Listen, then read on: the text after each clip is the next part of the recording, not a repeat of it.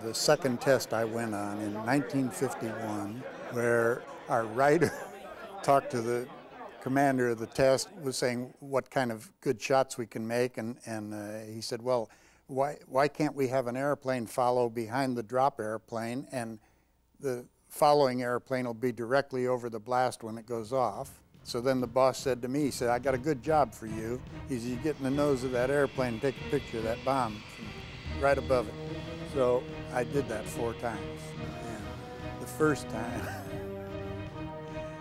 they'd say bombs away, okay, and then they give you a count of how long it's going to be before the bomb goes off.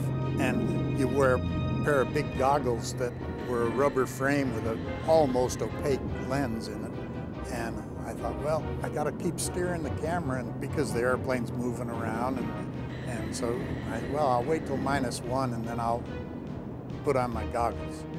And so the count gets down to about 3, and I reach up, and it goes to 2, and I go to 1, and I rip the lens right out of the goggles.